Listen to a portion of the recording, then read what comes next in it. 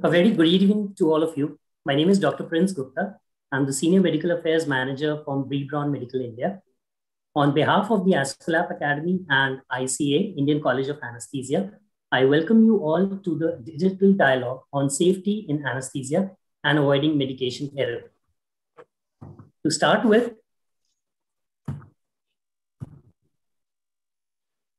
I would like to thank all the faculties from ICA.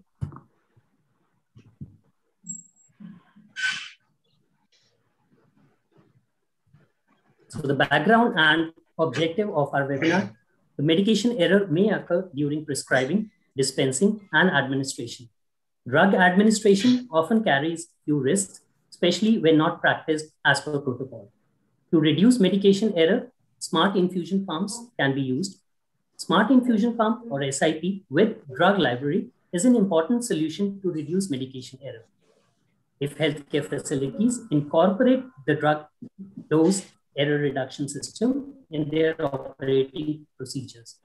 This will also reduce medication costs, length of stay, and save hospital bed days. Today's webinar objective is to create an awareness on the importance of medication error in anesthesia and how to improve medication safety using infusion pumps for patients. To start with, I would like to thank the panel from the ICA, Dr. Radhakrishnan, President of the Indian College of Anesthesia. Thank you, sir. And I would like to thank Dr. Muralidhar Kanchi, who's the Dean and Academic Director from Indian College of Anesthesia. And today we also have our guest speaker, Dr. Rasya from Malaysia. Moderator, I would like to thank you, ma'am, Dr. Jayashree Sood from Sir Gangaram Hospital, Delhi, and Dr. Abhijit Paul from AMRI Hospital, Calcutta. And I would really like to thank for this webinar participation, the faculties, one of the most important, Dr. Murli Chakravarti, Fortis Hospital, Bangalore, Dr. Baljit Singh, SGT Medical College and Hospital from Gurugram, and Dr. Varghese from Baptist Hospital, Bangalore. I would like to thank you all the faculties and panel and moderators for your kind participation in today's webinar and digital dialogue. As per the guidelines for this as a housekeeping, note that your microphone is muted throughout the session. Please post your questions only in the Q&A section anytime throughout the session. And the session is recorded. So disclaimer, the views and opinions expressed in the webinar are those of the individual faculty and should not be attributed to Braun, its employees, directors, or any other organization with which the presenter is employed or affiliated. These PowerPoint slides are the intellectual property of the individual faculty and are used by their own consent today. Now to the poll questions, please. I would request all of you to consider these poll questions and answer.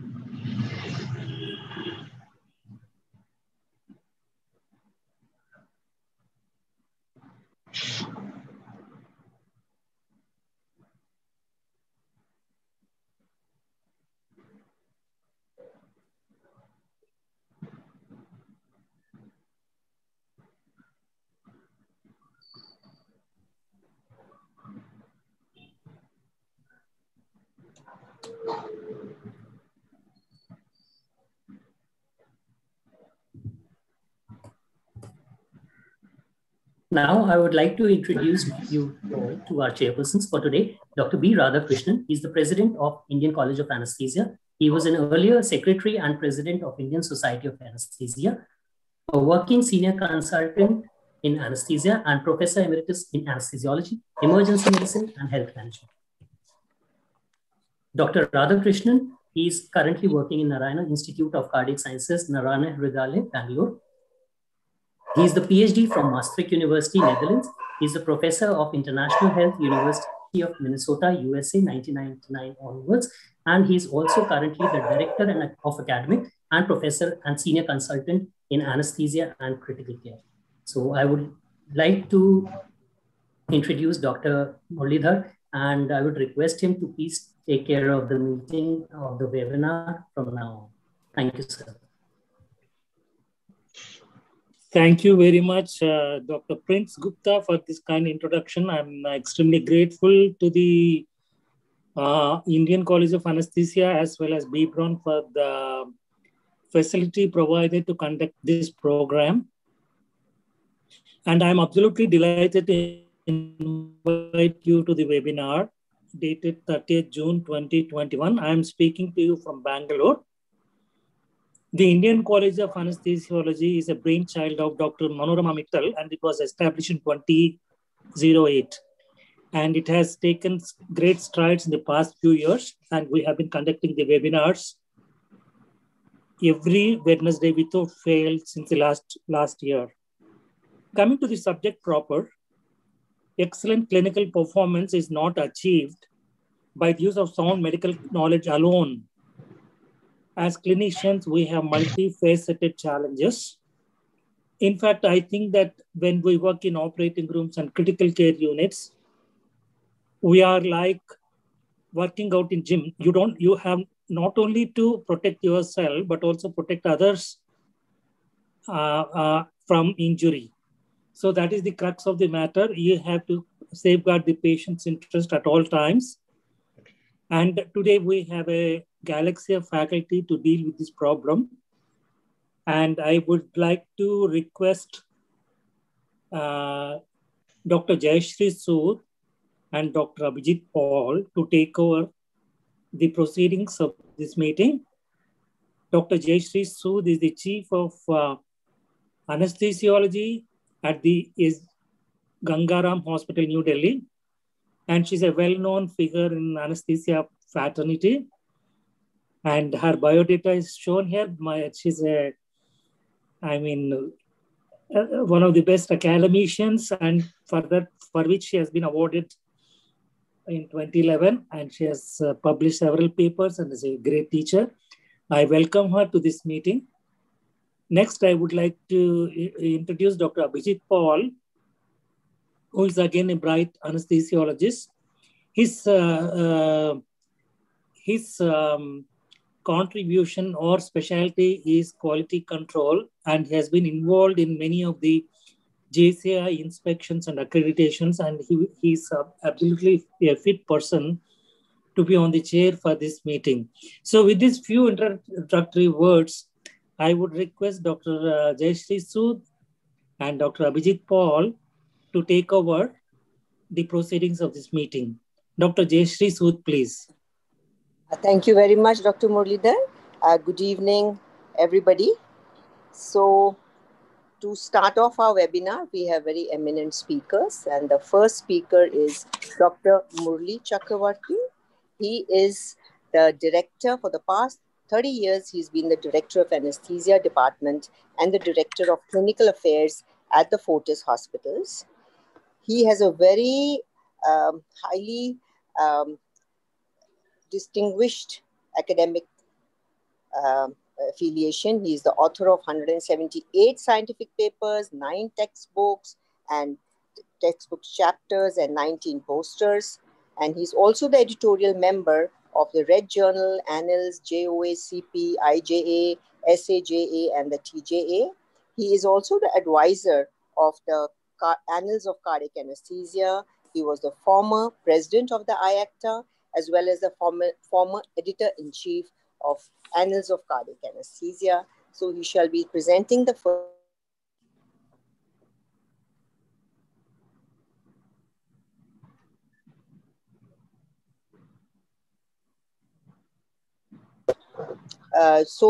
Because he has another meeting to attend. Dr. Murali, could you please go ahead? Yeah. Thank you, madam. Thank you very much. I hope you can all see my slide. Yes. Yeah. Yes. Good evening. And I thank all the delegates from India and outside the country who joined us. And I think this topic of medication safety cannot be more emphasized than, addressing 800 to 900 people. It's an excellent endeavor by the Indian College of Anesthesia. I thank the organizers for giving me the #1 lecture. Adverse medication routinely occurs. As you have now answered the poll, you would have seen that you would have written yes to all the questions there. There were 4 of them. I hope everybody answered yes to that because it is so common. I will start with a case report. In brief, a patient underwent uneventful surgery.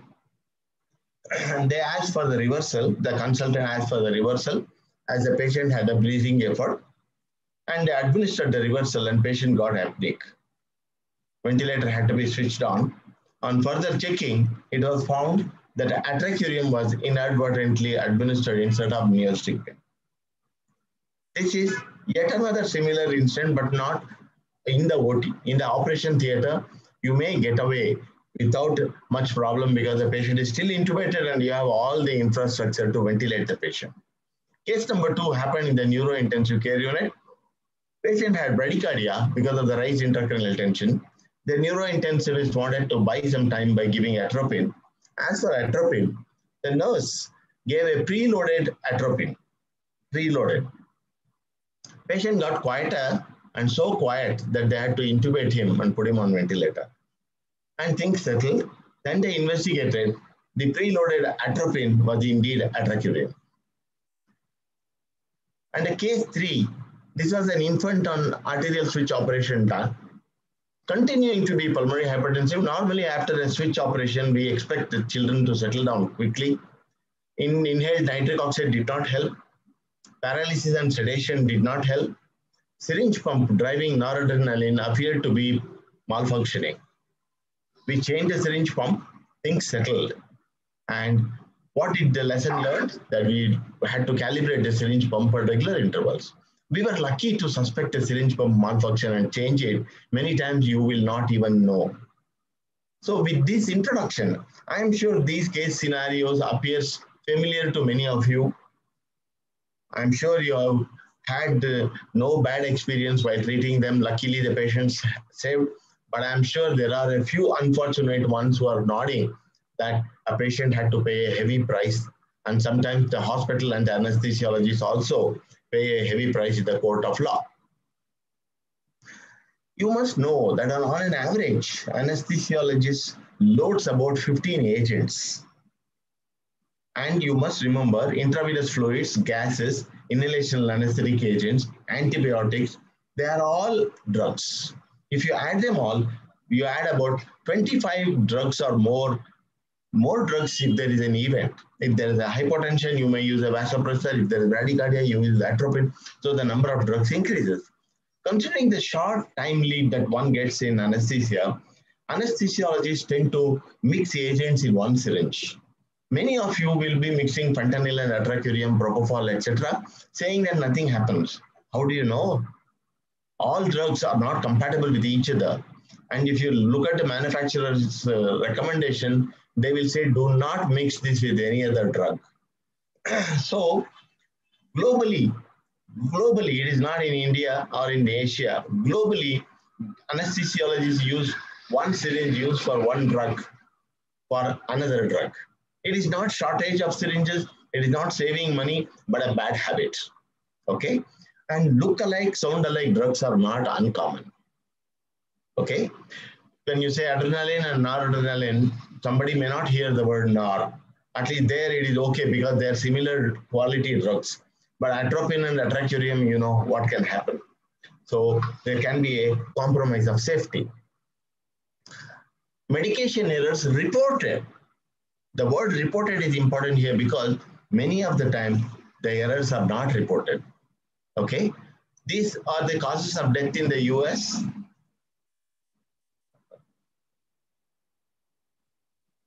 You can see these two, cancer and heart disease, are number 1 and 2, but medication error is number 3. And you all will agree with me that medication errors can be completely preventable. And how much? We have 251,000 medication errors. It is equivalent of 10 jumbo jets crashing every week. Just imagine if aircraft industry had been crashing like that, we would have got rid of the aircraft industry and gone around on bicycles to various places. But why are we tolerating medication errors? Because it is done by us. We are creating it. And there is another important thing. Dr. Paul, for example, our chairperson, I know him for many years. He has completely switched over to quality in anesthesia. It's a rare subspecialty. And usually there is no designated personnel. I have a quality in our department. We have a dedicated person who monitors it. It is very important to monitor the outcome data.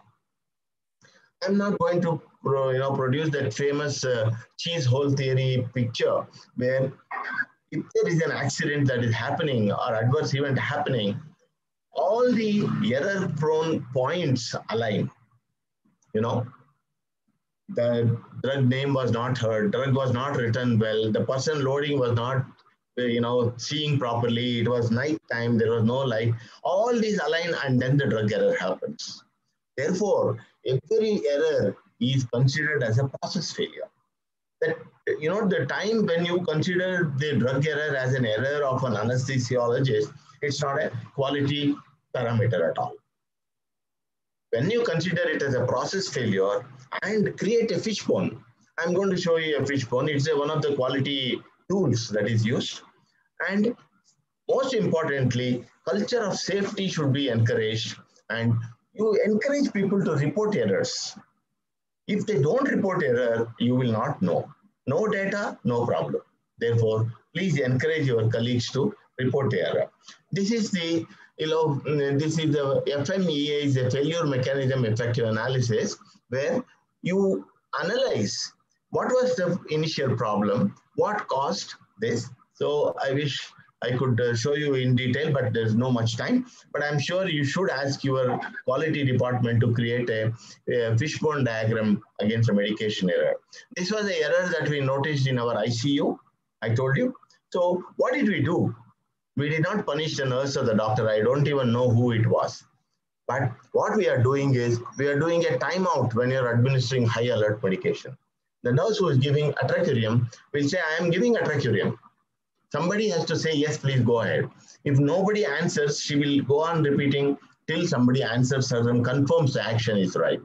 And also, we have now put an additional red band around the syringes, around, you see this? There is a red band. You can make out from a distance that the syringe contains a neurovascular blocking agent.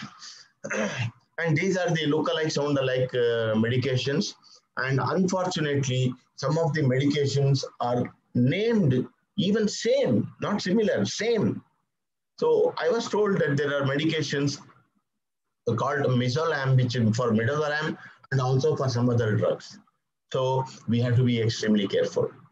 And whenever you go for an accreditation, the first thing they will ask you is, what is your process for controlling look-alike, sound-alike medication? You have to make sure that the person administering actually looks at the empty ampule if it is loaded. And this is the probability of errors. And overall probability of making at least one error in IV therapy is 0.73. Medical errors, I told you, are the third cause of death. 10 to 20% of autopsy studies uncover major diagnostic discrepancies. Of course, diagnostic and medication errors are different, but it could happen. There is an Indian study which said, ask the questions, have you ever experienced drug error in an anesthesia practice? They said 70%. I think it was 75%. Has any of your plants major morbidity? Yes. When you experience more incidents per day, 21 in the daytime, 27 in the nighttime. Why are incidents not reported? Because of fear of medical legal issues, unwillingness, fear of judgment by colleagues. There was one more study by Runciman. I'm sure the seniors in this audience will know who Runciman is. Runciman did not study catastrophes. He studies near misses. He said near misses give you more information than catastrophes. Catastrophe, it's already happened. Near misses missed it. So you have more data, more information. So you can see that by making some interventions to doctors, they made sure that is intense education, reduce the fear of reporting, range of reporting options, enhanced feedback, then improvement was noted. So it has been shown that you must report, you must analyze and make a process change. And we know that international patient safety goals have been advised by JCI, which is even approved by WHO. The third of that is the safety of medication. There are only 5 of them, and one of that is safety in medication administration. So you know how important it is. And of course, medication error types, I'm sure the other speakers are going to speak. Sorry. Other speakers are going to speak about this. And this is the medication error even in our own ICU. You can see the data is collected routinely. All the ICUs have reported. It may be 0, but still report. What are the factors associated with this?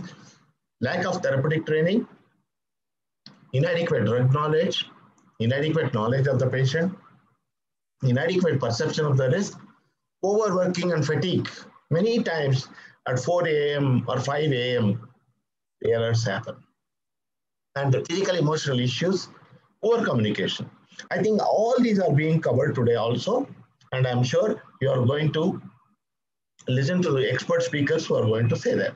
There are some patient characteristics also, patient personality, complexity of the clinical case, sometimes even race. You know that in Asia, we rarely see adverse reaction to rocuronium. But it's very common in the Europe, especially the Balkan countries, Norway and Sweden. They are anaphylactic shock. We rarely see them. The work environment also can lead to problems, workload and time pressures, distractions, and lack of standardized protocol, and insufficient resource. Only one person is anesthetizing, no help, it can happen. Poor lighting, night time, power failure, all these can affect. Medicines, naming of the medicines, sometimes the label, you put a short form. What short form you use may not be understood by another person. So you have to standardize these things. And you have to have a repetitive system of ordering, processing, authorization, and also patient monitoring. Factors associated with computer information system. Sometimes when you are ordering on the computer, instead of 5 milligram, 50 milligram may be ordered. So be very careful with that. What are the mitigation methods? Standardize the drug dilution in the hospital. The entire hospital should use the infusion in the standardized way. Always time out when you are using a high alert medication. Never let a drip run through. If you open a drip occluder, stand with the drip. You cannot allow a drip to run through. Label the syringes, make it color coded. Never reuse syringes. And patient control analgesia is a good method because there is no human intervention. And do not mix drugs as far as possible. Encourage the culture of reporting and do a root cause analysis of the problem and improve the process. Do not be punitive, look at process correction. Please remember, if something can go wrong, it will. This is the famous Murphy's Law. Thank you, ladies and gentlemen. Thank you very much, Dr. Murli, for that excellent lecture. And there is no going. It's absolutely so important to have heard this topic on the importance of medication safety. I don't see, Dr. Abhijit, would you like to see the question and answers? I don't see any. Yes, ma'am.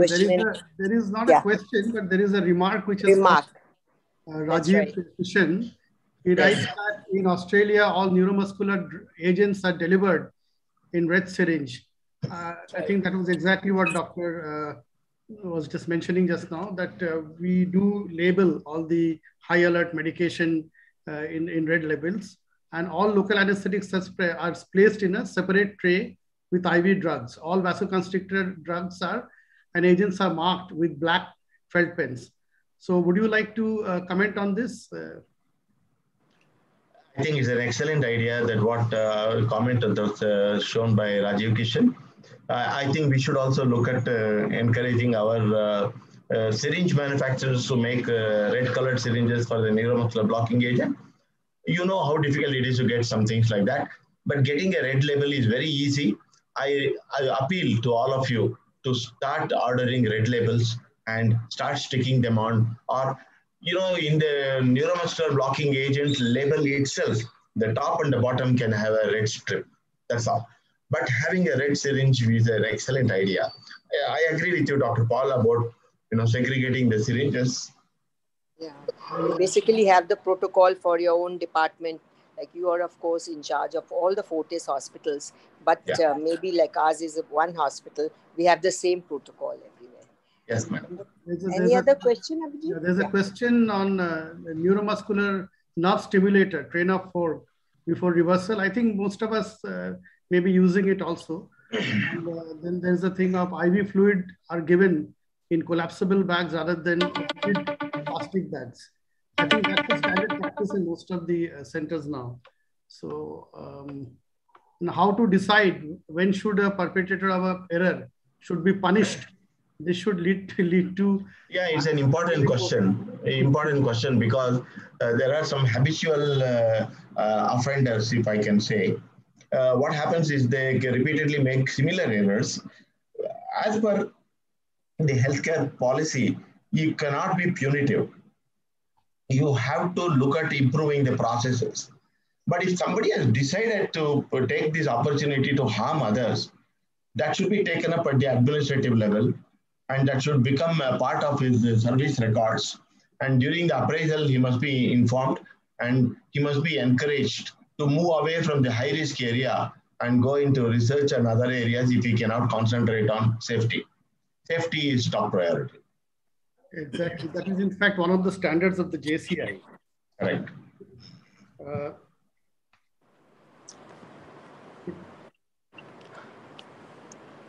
These seem to be the only question and answers. Am I right, Abhijit? Dr. Abhijit? Yes, ma'am. I think. No more. Right. Thank you so much, Dr. Murli. Thank you, madam. Thank you, madam. Excellent hearing. Thank you, ladies and gentlemen, for the opportunity. Thank you. So many points to take home. Thank you. It was a wonderful talk. Thank you so much. I take the privilege and the honor to welcome the next speaker, who's Dr. K. Varghese Zachariah, who happens to be the head of the Department for Anesthesiology at the Bangalore Baptist Hospital, which is also a tertiary care center accredited by the National Board for Teaching and Guiding Postgraduate Students. Dr. Varghese has been an MBBS from the Government Medical College, Jabalpur, and he has done his MD from CMC Vellore, where he was also a faculty for around 4 years before taking up an assignment with the Mubarak Al Kabir Hospital in Kuwait for a few years prior to this current responsibility. He has presented at various national and state conferences and has multiple papers in journals, including Lancet and Indian Journal of Anesthesia. I invite you, Doctor, for your presentation on communication in a crisis, which is a very important topic of today. Over to you, Dr. Varghese. Thank you, Dr. Abhijit. I thank the Indian College of Anesthetists and B. Brown in giving me the opportunity to talk on communication. Baptist Hospital has been associated with communication for a quite long time. So when Dr. Murali asked me that you are the person to speak, so I was feeling very honored. So what in safety, communication between the team members, because most of the places in anesthesia and intensive care, we are working as a team.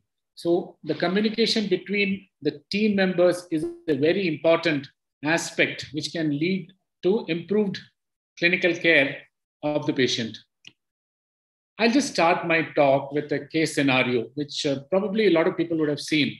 Let's say in a busy OPD, all the doctors are sitting and seeing the patients. A 40-year-old suddenly collapses in the OPD. And you have a horde of people rushing in to find out what is happening. It's in the hospital, a code blue is announced. 5 doctors appear and one starts doing chest compressions. Other 4 starts talking to each other on what is the next step to do. So while this conversation is happening, one person completely doing chest compressions. It happens for almost 20 minutes. And status after 20 minutes of attempted CPR, the patient could not be revived. So what went wrong? If you look at it, group action without a coordination doesn't lead to a result. There was no team leader, no effective communication between the members who were doing the resuscitation. So what I will be talking is poor team dynamics, and there was a lack of job allotment to each of the members. Successful resuscitation attempts often require healthcare providers to simultaneously perform a variety of interventions. These cannot be performed by one person or cannot be in the thought of one person. We have to plan and allocate the work to different people. My talk is actually based on ACLS guidelines, but it can be extrapolated to what we experience in the theater and in intensive care or in any parts of the hospital. Effective team dynamics, I was talking about team dynamics, give a better chance of survival. So what I was talking, the roles to each individual has to be clearly explained. And one of the most important thing, another important thing during a resuscitation or during a crisis is how to communicate and what all to communicate. What I was talking, effective teamwork divides the tasks among the various team members and helps in multiplying the chances of the successful outcome. So the team is made up of people who are expert in medical and resuscitation techniques. And that communication between these members of the team is very important to help up a team dynamics. So a team consists of a team leader and the team members. So what is the role of the team leader? So role is he organizes the group. This is all happens before a catastrophe strikes. Organizes the group, assigns each work to each individual so that they don't have any confusion on what to be done in case of a catastrophe. Monitors individual performance and backs the team. Understanding between the team members is a very important aspect in communication. He's also responsible for training and coaching it, and models excellent team behavior, focuses on comprehensive patient care. Now, what is the role of the team member? He should be clear about what his role is, and he should be well practiced in what he's supposed to do. The resuscitation skills or a treatment or whatever happens, which causes a catastrophe, what he's supposed to do, he has to be well practiced. In an emergency, the algorithms, the drills has to be well practiced in his mind, and the team members should be committed to success. There are unclear roles. There are some signs of these unclear roles is when the organization or the team has not practiced properly. Each team member doesn't know what has to be done. So this is like examples are redoing the same task again and again. So he continues doing, for example, in a code blue arrest, the same person continues doing the chest compression. You can have fatigue. So you need a change of arms. This is for an example. Essential tasks can be missed. An IV line which is connected can be out of the venous axis. So you actually may not be having a good IV line. Multiple roles by the same person is not a very good technique. Individual members has to be assigned individual roles which has to be played in the part of a catastrophe. All what I talked just now leads to effective high performance dynamics. Finally, it leads to a satisfactory and a good outcome in a crisis. Something which I would always ask my team members here is know your limitations. There is no problem, no ego being hurt in calling for help early. I have called my juniors to help me out in certain procedures when I know that I'm not able to do it. The ego should not be there. This is all a part of important communication between the team members in a time of crisis. One more thing I would like to add is, in an emergency, no unfamiliar skill should be practiced. It all should be the usual rhythm, the drill and the algorithm, which has been practiced over and over again, which has to be done. Then only that the time factor is considered, the resuscitation effects or the management of the catastrophe happens quickly, because time is an essential factor in our profession.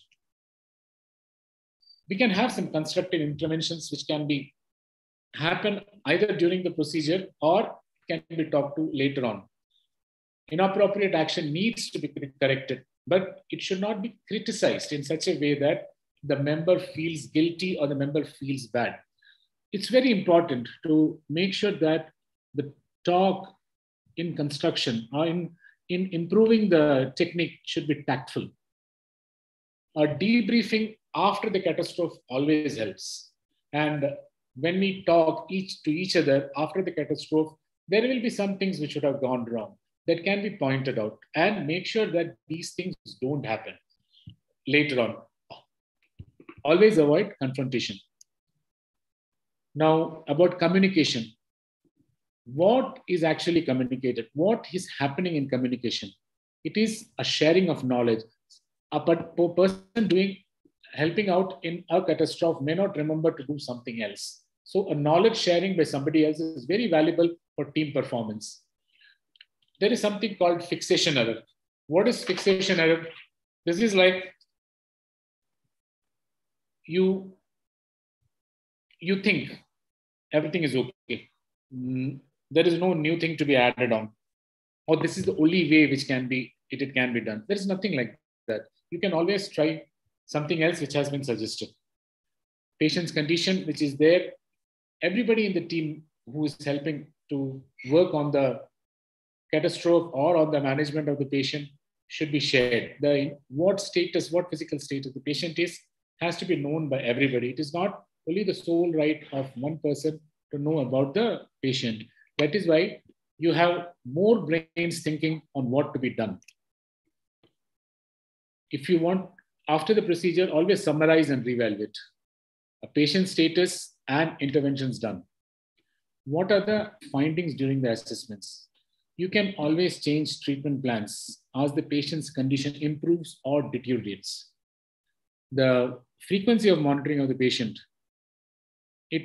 What we usually do in anesthesia, I always tell my postgraduates, the initial first minutes when the patient, you start on anesthesia, it has to be, you monitor it continuously, but documentation has to be 5 minutes. But later on, you can continue the documentation as 10 minutes. But if the patient's condition worsens, then you have to increase the frequency of monitoring. That 10 minutes comes back to 1 minute, and if you have beat-to-beat monitoring for a sick patient, that is how it helps.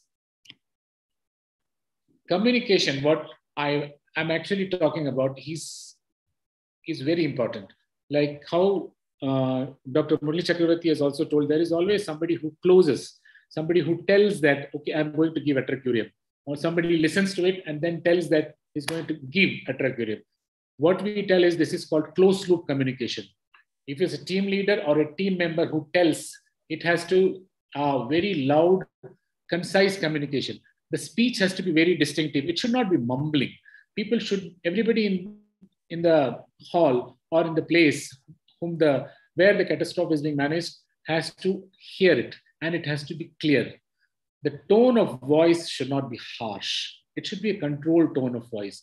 Example, can you give atracurium 10 milligram or 25 milligram? You as a team leader is telling, the team member who is supposed to give the IV drugs tells back, I am giving 25 milligram atracurium. This is, the loop is getting closed. So you have less chances of mistakes happening, and you make sure that your communication helps in completing the treatment strategy for the patient.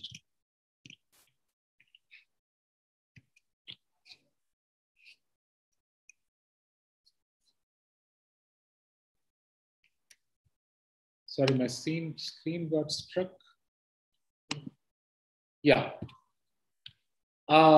Managing the ego of team members is a very important aspect which has to be taken care of. You should make sure that no ego is hurt. Friendly, controlled tone of voice is very important, as I told previously. So the best team which is formed and to help out catastrophes is you have respect for each other, work together in a collegial and supportive manner, and they have excellent communication in between them. Always acknowledge correctly completed assignments like thanks, well done, and all. And with this, I come to the end of my talk. Thank you.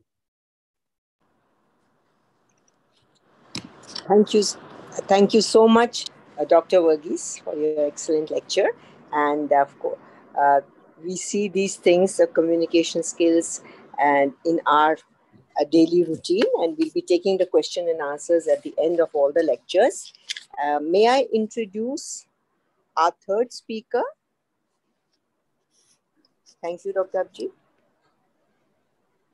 So our third speaker is Dr. Baljit Singh.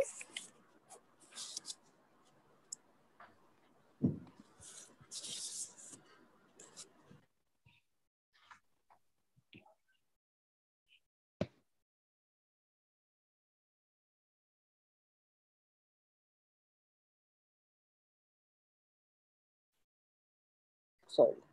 Okay. Dr. Baljit Singh will be taking the third lecture. He is at present at Gurugram, the head of anesthesiology at the SGT Medical College. And for several years, he was the director professor in the GB Pant Hospital. And besides these two positions, he's also the CEO of the Indian College of Anesthesiologists and a very good friend of ours. Today, he shall be talking on adverse drug events. Thank you very much, Baljit. Could you please start your lecture? Thank you so much, madam, for your kind words. The topic, what is printed there, is slightly different than what I was initially asked to go ahead with. So I'm speaking on adverse drug events in anesthesia and critical care. Let's look at anesthesia. It's a kind of a success story. Why is this coming again? Yeah, December 7, 1941, Pearl Harbor. I think most of the seniors are quite familiar with that incident. A lot of casualties. The dictum at that time was finger on pulse, eyes on the chest, observation of skin color. And then there was the recently launched drug, thiopentone, and that's what was used for treating the patients. Anesthesia-related death rate at that time was 1 in 450, which is a very, very high, almost unacceptable, rate. Came September 1980, the operating surgeon calmly notes that the blood is dark. The anesthetist checks, finds circuit disconnect. No oxygen analyzer at that time, no disconnect alarm, no pulse oximeter, no automated blood pressure monitor. There were manual blood pressure cuffs, ECG machines, which could not be employed, the patient because of the bulky size. No monitor other than the 5 senses of the anesthesiologist. And anesthesia death rate at that time was around 1 in 10,000. End of 20th century scenario. Cyanosis is virtually never seen by trainees, and death by disconnect is now almost unheard of. We have very good monitors, gas analyzers, pulse oximetry, end-tidal carbon dioxide, NIBP monitors, anesthesia workstation, and many more devices are part of the modern anesthesia work toolbox of the anesthesiologist. And the death rate in healthy patients is about 1 in 200,000 to 300,000. Remarkable progress indeed. Anesthesiology has demonstrated leadership in patient safety, and anesthesia-related mortality has decreased considerably over the years. But do we gloat over the success story that we have decreased in mortality? I think there is some time for us to think about this again. Then came a kind of a shocker of a report by the Institute of Medicine, where they reported that the patients get harmed during treatment in the hospital. Death from disease is one thing. I mean, death from disease may occur, but death from hospital errors cannot be acceptable. And this actually was the genesis of the WHO Surgical Safety Checklist and also the WHO Patient Safety Initiative. Now, harm does occur in hospital, and we are quite familiar with investigations into patient harm during hospital admission, inadvertent medication errors, and adverse drug events. The scope of the problem is that for every 100 hospital admissions, 6.5 patients experience an adverse drug event. And for every 100 medication errors that occur, approximately 1% harm the patient. And 5 serious medication errors occur for every 10,000 medications that are administered. In the lifetime of an anesthesiologist, injecting one drug at one time is one thing. And anesthesiologist normally in his lifetime injects about 500,000 drugs. And you can understand 500,000 times, and to be 100% right, well, that's asking for rather too much. And as Dr. Murli also mentioned, that error in ordering are much more likely to be intercepted than those at the administration stage. Now, what is an adverse drug event? WHO defines an adverse drug event as an untoward occurrence, including undesirable signs and symptoms or accident leading to reduction of dose, discontinuation, or intervention during treatment with a pharmaceutical product in a patient or a human volunteer that does not necessarily have a relationship with the treatment given, a long definition. And this includes ADE, adverse drug events from medication errors as well, which I will not touch because Dr. Murli has done a great job with that. Medication errors occur at any stage during ordering to administration. This also was mentioned by Dr. Murli. And some adverse drug events are harmless, near misses, or may cause injury to the patient. Injury resulting from medical use of a drug includes medication error and adverse drug reactions. And medication errors is an injury resulting from an error in preparing, procuring, prescribing, dispensing, administering, or monitoring. And adverse drug reaction is an injury resulting from the medical use of a drug where no error is involved. Drugs have beneficial effects. We all know effects, and the drugs save a life and they improve health, yes. But what's important here is that drugs have harmful effects and they also threaten life as well. What is a adverse drug reaction? It's a response to a drug which is noxious and unintended and which occurs at doses normally used for prophylaxis, diagnosis or therapy of a disease or for modification of a physiological function. That's the definition which is given by WHO. For approved pharmaceutical product, a noxious and unintended response at doses which are normally used in humans, and for an unregistered or a new drug, a noxious or unintended response at any dose of the drug. What is the difference between adverse drug event and adverse drug reaction? Adverse drug event does not imply causality as to what is the cause. Adverse drug ADR is a causal role is suspected in adverse drug reaction. Then there are serious adverse drug events. An adverse drug event that is associated with death, persistent or significant disability or incapacity, prolonged hospitalization, congenital anomaly or birth defect, or otherwise life-threatening for the patient. Now, adverse drug events, adverse drug reactions, and medication errors are sometimes interlinked, and all the three are grouped in one heading, that is medication misadventure. So that's the new terminology that we have these days. Now, are adverse drug reactions a problem? Yes, they are a common clinical problem. They lead to adverse consequences, and from mere inconvenience to death and they have a very high incidence of clinical, very high incidence in clinical practice as well. What are the consequences of adverse drug reactions? They adversely affect patients' quality of life, complicate drug therapy.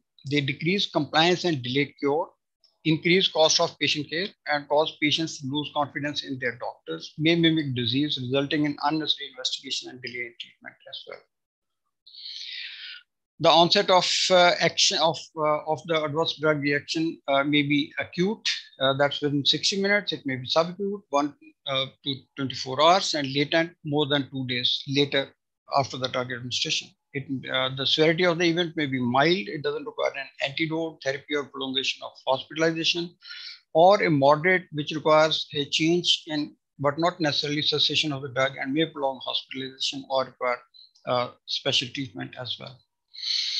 It may be severe, which can be life-threatening, requiring discontinuation of the drug and specific treatment of the adverse drug reaction, or it may be lethal, where there is directly or indirectly there is contribution to the death of the patient. There are various types of adverse drug reactions. Type A, that is augmented, it is predictable, and the response is qualitatively normal, but quantitatively it is abnormal.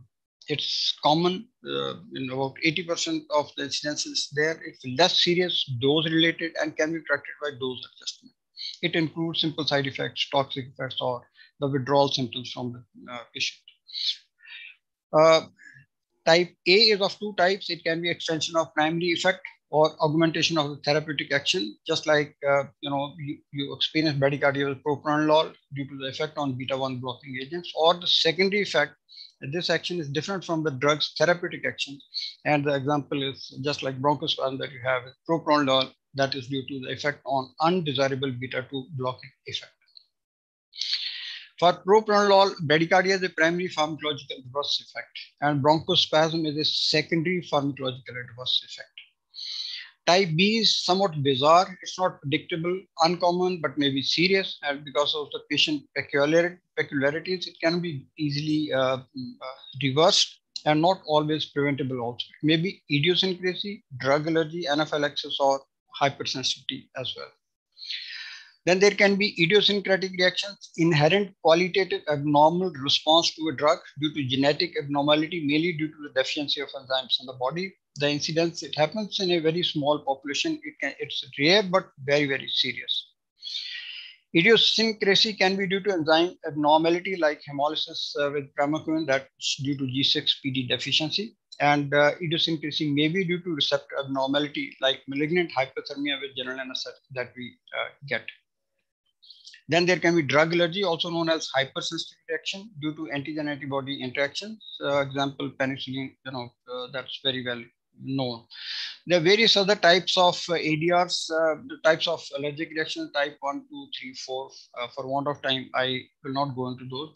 Coming to type C, or the continuous type of adverse drug reaction, these happen due to long-term chronic use of a drug and involves dose accumulation as well. Example is analgesic nephropathy with paracetamol or NSAIDs. Type D is a delayed effect. EDRs are found in long term after use. There can be teratogenesis or carcinogenesis. And teratogenesis, I think one of the most important drugs, which is very well known to everyone, is thalidomide. And this is what the thalidomide babies look like. This was the drug which was given to patients who were pregnant and during the period of organogenesis. That's from 6 week onwards to about 24 to 26 weeks. So the babies were born without arms or flipper-like limbs. Types of ADR, other teratogenic drugs, there are various kinds of other drugs, vitamin A, antithyroid drugs, steroid preparations, oral anticoagulants. Also, in general, all drugs should be avoided in the first trimester of pregnancy. Then there is type T error, type E, that's the ending the drug use. ADRs are manifested after withdrawal of a drug which was used for a long period of time, just like glucocorticoids. When they are abruptly withdrawn or discontinued after prolonged use, the patient goes into glucocorticoid crisis. Then there can be phototoxic effects. Drug accumulates in the skin, absorbs light, photochemical reaction occurs. There is tissue damage, erythema, edema, blistering, etc. And tetracycline is the drug which is responsible for that. Photoallergic, here there is cell-mediated immune response. Contact dermatitis on exposure to sunlight, sulfonamides and busulfan are common examples. Then there can be dependence, psychological and physical dependence with withdrawal symptoms in case the drug is withdrawn after a long period of time, carcinogenicity and mutagenicity, and with the anti-cancer drugs and estrogens, and drug-induced iatrogenic diseases also like salicylates cause peptic ulcer and phenothiazine cause Parkinsonism and INS causes hepatitis. Who are most at risk from ADR adverse drug reactions? Patients who are very young or very old or are females are taking multiple drugs for various ailments. 50% of the patients are on 5 drugs or more. They have more than one medical problem and have a history of allergy or previous reaction to drugs. When do you suspect that patient has ADR? A symptom that appears soon after a new drug is started, appears after dosage is increased, disappears when the drug is stopped, and reappears when the drug is restarted. So that's when you should suspect that ADR is there. What questions should be asked if you suspect an ADR? Does the patient have a history of other drug-induced problems? Does the patient take more than one drug? Could an interaction be causing the ADRs? Long-term medication is unlikely to cause new problems all of a sudden. What else should inquire? When did the reaction of symptoms begin? Have any of the clinical measurements or lab results recently become abnormal? Does the patient have any medical problems? Then prevention of ADRs. Whenever a drug is given, a risk is taken. A risk may be avoidable or unavoidable. So you have to weigh the risk with regard to giving the treatment to the patient or giving the drug to the patient and withholding the drug with regard to the patient's disease. Now, 30 to 50% ADRs are preventable, and as far as possible, whenever there is an inappropriate medication or unnecessary medication, we increase the possibility of ADR occurring in that patient. Reduction of ADRs can be achieved by better knowledge of diseases, better knowledge of drugs, site-specific delivery, informed, careful, and responsible prescribing. Management, mild ADRs are often recognized before they become serious, and if an ADR occurs, the type and precipitating factors must be determined immediately if possible. Discontinue the offending agent if it can be safely stopped, the event is life-threatening or intolerable, and there is a reasonable alternative available for the management of that patient. Discontinue non-essential medication, administer appropriate treatment, provide supportive or palliative care, and consider desensitization of the patient. Generally, for dose-related ADRs, modify the dose or reduce precipitating factors. And for ADRs unrelated to dose, the drugs usually should be withdrawn or avoid re-exposure to that. Monitoring adverse reactions, yes, they should be monitored. Detecting adverse reaction, once you have it, there should be documentation of the ADR, and they should be reporting, all serious ADRs to the pharmacovigilance centers and assessing causality between the drug and the suspected reaction. Every medical college has a pharmacovigilance committee, and they report to the national center that is based somewhere in Ghaziabad, and the international center is based in Sweden. So this is a kind of form on the right-hand side where the adverse drug reaction needs to be reported to the government so that they can have a data and establish which are the drugs which are more likely to have it. Well, friends, you would agree with me, anesthesiology is not a child's game. I'm coming to the end of my presentation.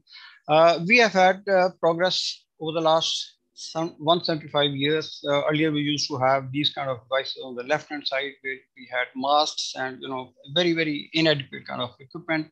We call it inadequate now because now we have much advanced anesthesia workstations, much better equipment that we are working with, much better monitors, unlike the previous times. We have moved a lot from 1846 when Morton first time gave anesthesia, and the modern day OTs, you can see there's a kind of safety measures which are, which are observed just for the interest of the patient safety, so that there's no harm that occurs to the patient while he is with us. And the journey continues, and it will continue till every patient going for any kind of anesthesia does not suffer from any harm, and we can assure him of complete safety when he comes out of the operating room. Thank you very much for your patience here.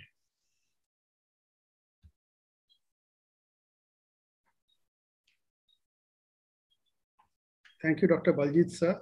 Thank you, sir. While we are still, the evening is still young on our side of the Indian Ocean. Right. It's around 10:30 in the night for those who are in Malaysia. Our next speaker of today is Dr. Ravinthrinan Rasia from Petilang Jaya, Malaysia. His current position is he's a consultant in anesthesiology and critical care specialist at Avasina Specialist Hospital and Avasina Women's and Children's Specialist Hospital, Shah Alam. He has been the past president of Malaysian Society of Anesthesiologists and also the Malaysian College of Anesthesiology. He had completed his MBBS from Kasturba Medical College, Manipal, India, and did his master's in anesthesia from University of Malaya. He holds fellowship in Academy of Medicine from both Malaysia as well as Singapore. His areas of interests are obstetric anesthesia, orthopedic anesthesia, pediatric anesthesia, total intravenous anesthesia, and critical care. He would be speaking on safety in infusion of drugs, reduction of medication error using smart pumps with advanced technology solutions. Over to you, Dr. Ravi. Thank you, Dr. Paul, and good evening to everybody.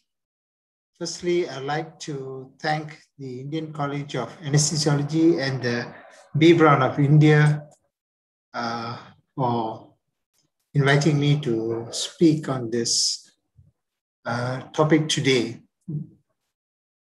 Okay, I've got a problem trying to move my slide. All right, the topic of today is safety in infusion of drugs with reduction of medication errors using smart pumps and advanced technology status.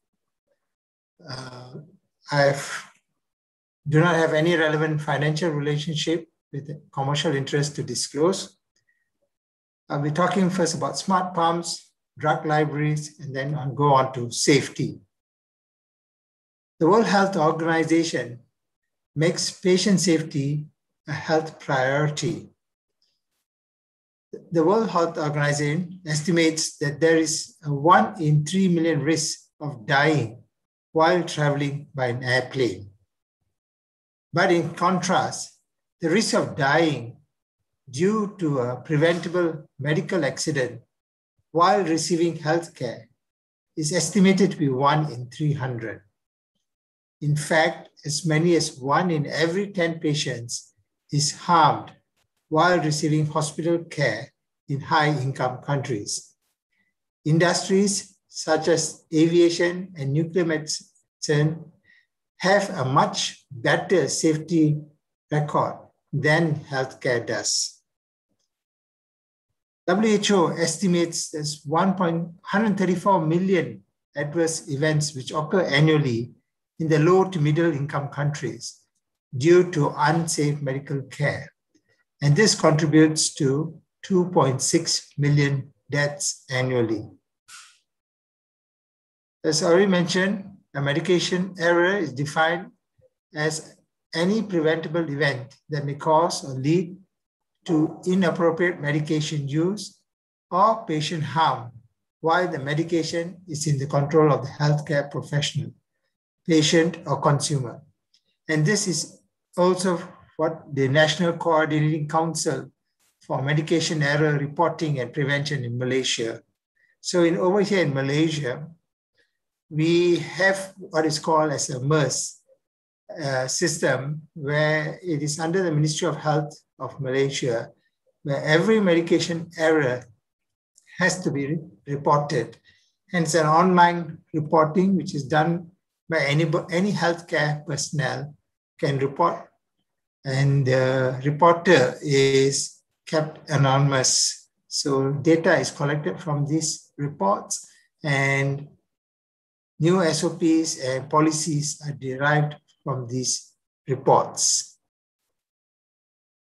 Now, the old pumps, they all have old technology, which has got very limited safeguards compared to today's pumps. The clinician with the old pumps, the clinician has to do the manual programming for the IV drips infusions. They have to count the number of drops, which is equal to so many ml, and how many drops per minute has to be done. So it's all manual. Errors can be made at this point. The customized medication concentrations and infusions leading to a large variability. So there's different concentrations are prepared, different rates of infusions are given by different doctors.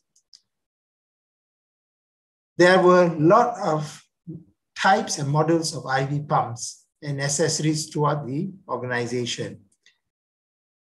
Years ago, different companies with different pumps, the disposables for these pumps were custom-made for that pump. So if you buy a pump from a company A, you had to use the disposables from company A only. Otherwise, you cannot use the pump.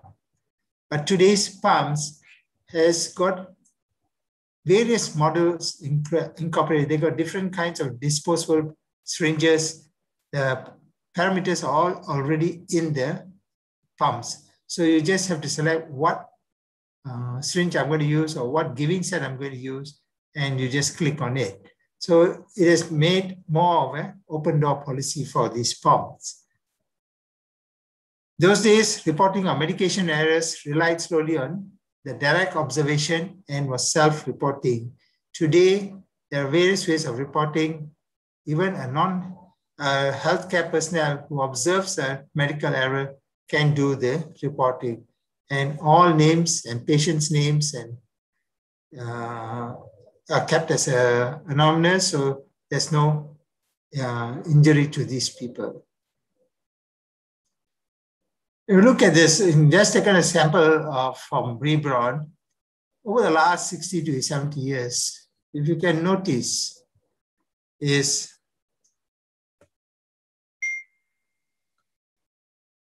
from 1970 when they came up with the Infusomed till 2004, how the technology has changed so much, and we have now got the space pumps available.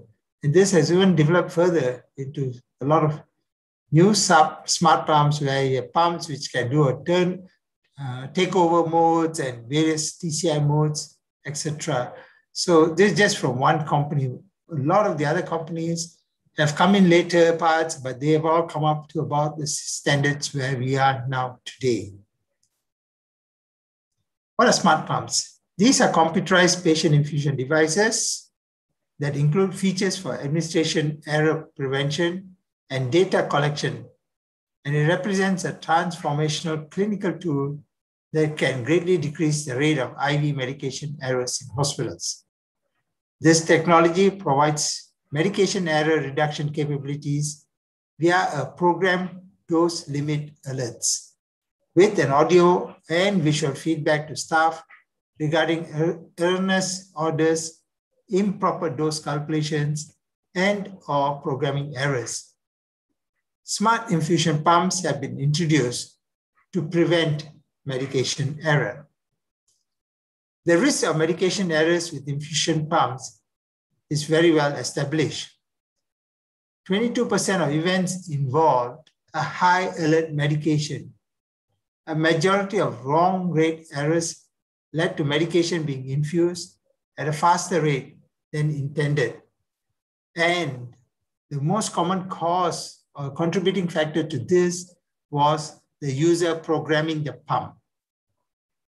So before a user can start using a pump, the user has to be credentialed and privileged to use those pumps. They have to be trained to use these pumps. Give you an example here is, I know of a nurse who came to this hospital. She was new, although she had about 5 years working experience at another hospital. When she came to the new hospital, she was put in charge of the intensive care unit where the pumps was new to her. And she just programmed a pump for a drug the wrong way, thinking it's the same as what she did with the old pump, the other pump. So all pumps has to go under user programming to make sure that they know about the limits of this pump, what it can do, what it cannot do, and what are the alarms for. Infusion pumps are essential for administrating fluids nutrients and medication intravenously to patients. However, the use of infusion pumps is also associated with a high frequency of adverse events. What are the negative effects? Compliance rates of using smart pumps is lower. People tend not to use the smart pumps, or they try to take shortcuts when using smart pumps, like overriding the soft alerts of the pumps, not intercepting when there is errors.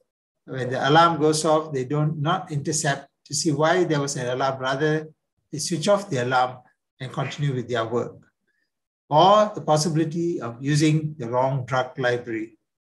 Later, towards the end of the lecture, I will show you some examples of this.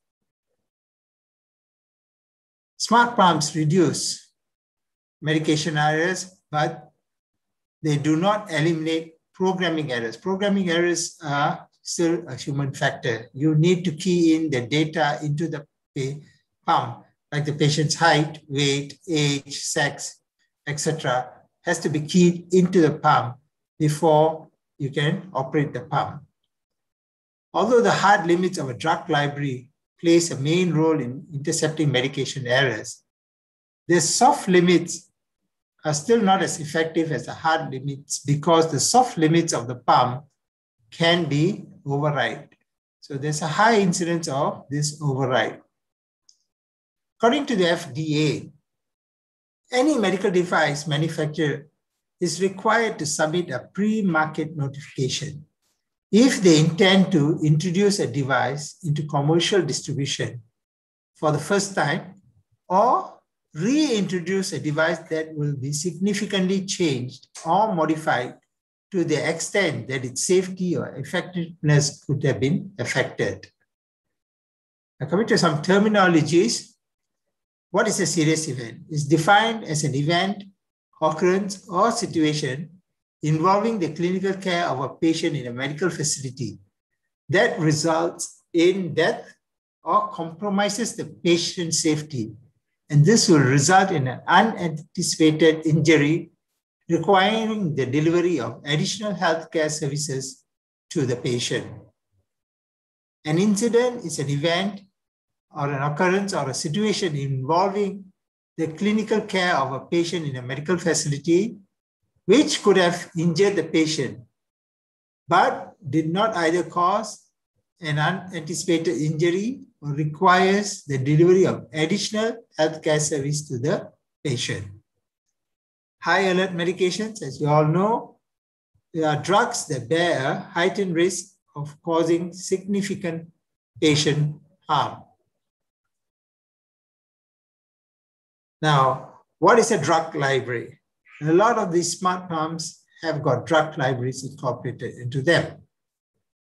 So creating a drug library for a smart pump is done by a multidisciplinary team involving professionals from different hospital departments, from the hospital pharmacy to the different departments where the pumps will be used. So you might have a smart pump. It might be used in the intensive care, or the patient then goes to the operating theater, it moves to the operating theater, you can then move back to the normal ward, where different people will be using the same smart pump. So when you buy a smart pump and you put in this drug library, you need the help from these various department staff to give you what needs to be put in the drug library, what concentration of the drugs need to be put into the library. So each department has to define the drug, where they are the most used or the most sensitive that they want to be included into the infusion pump library. The pharmacist has to be involved in this. So the protocol put into these pumps in one hospital may differ from the protocol in another hospital. It depends on what drugs are being used, which level the hospital is going to be. Is it used in the general ward? Is it used in the intensive care, critical care, or in the OR?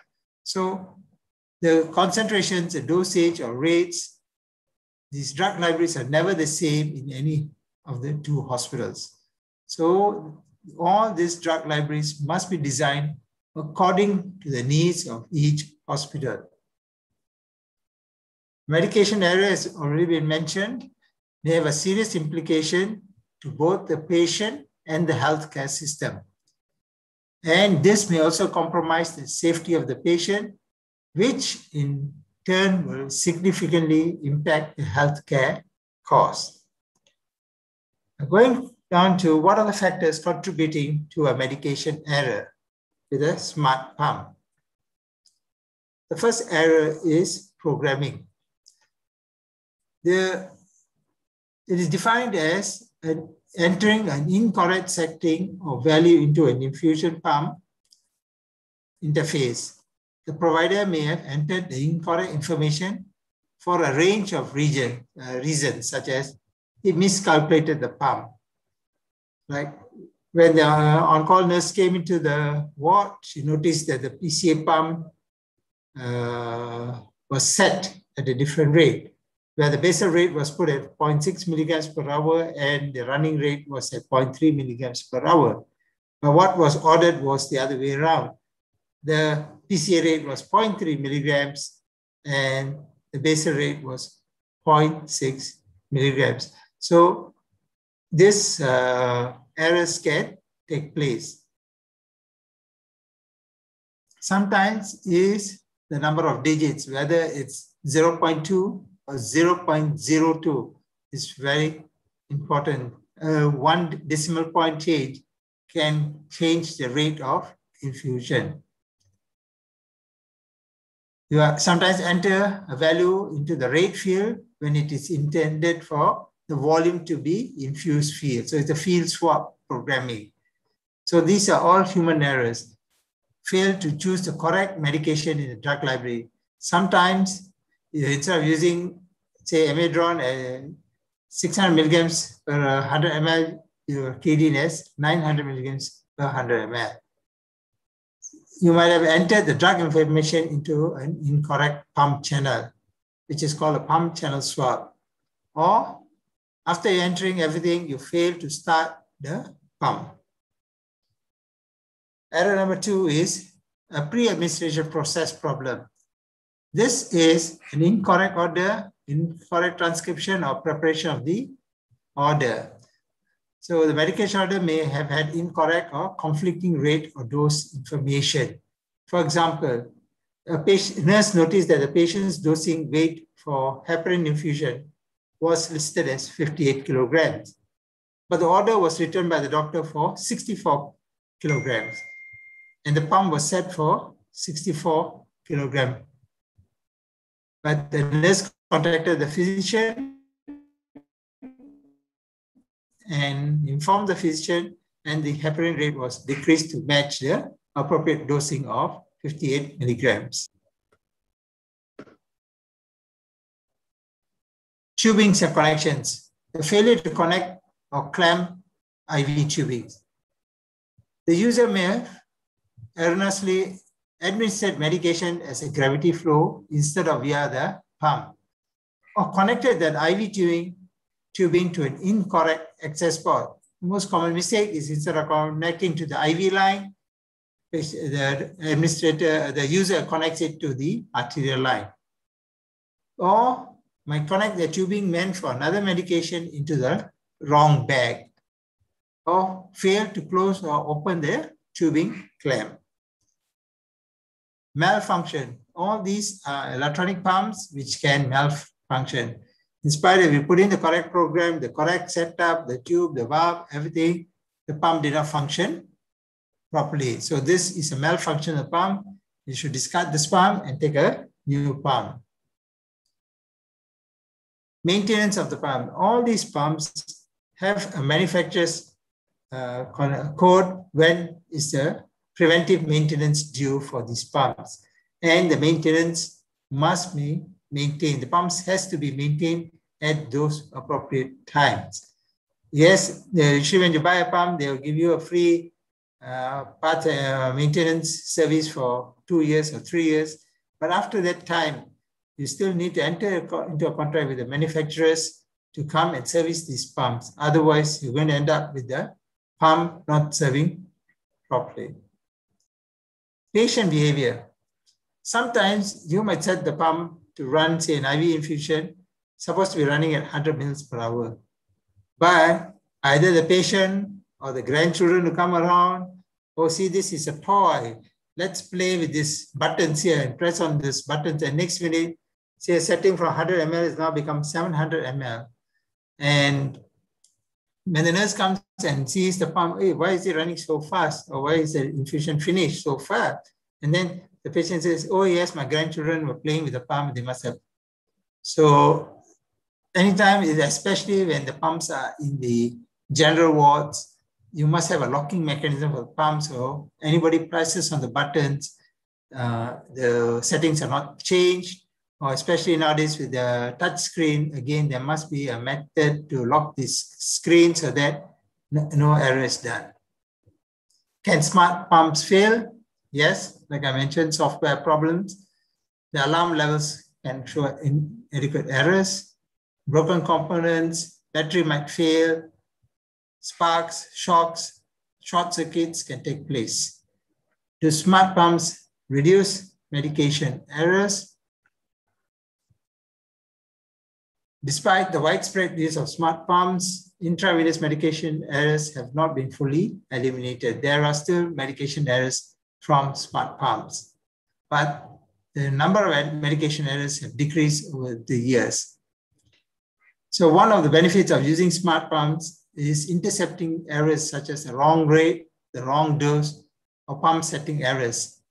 Other benefits include reduction of adverse drug event rates, practice improvements, and cost effectiveness.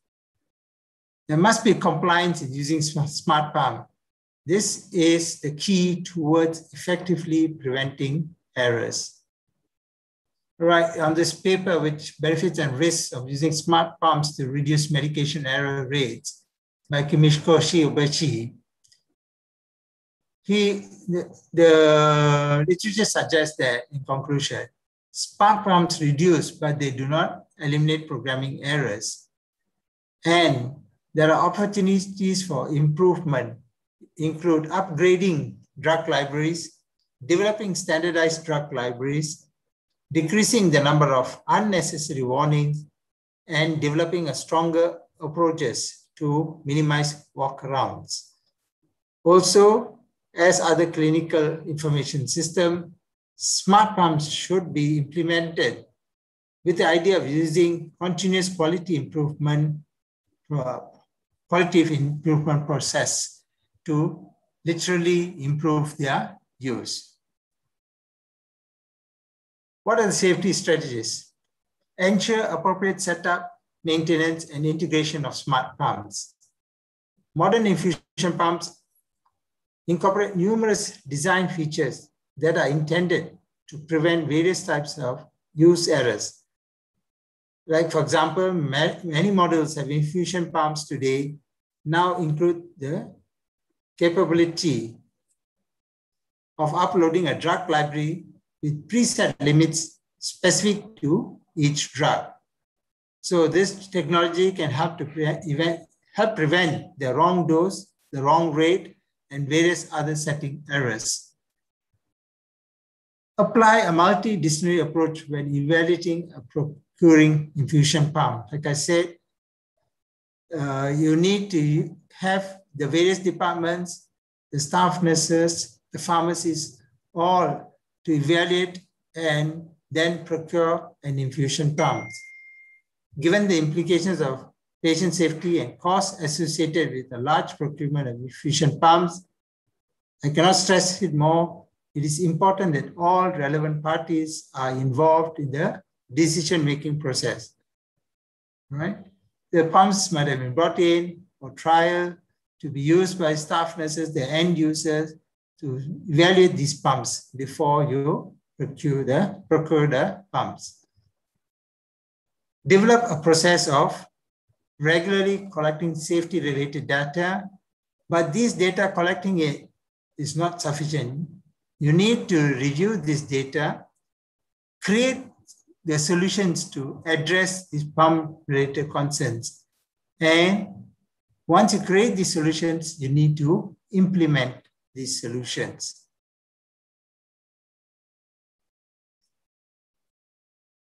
Despite recent advances in infusion pump technology, hospitals continue to experience medication errors while using infusion pumps.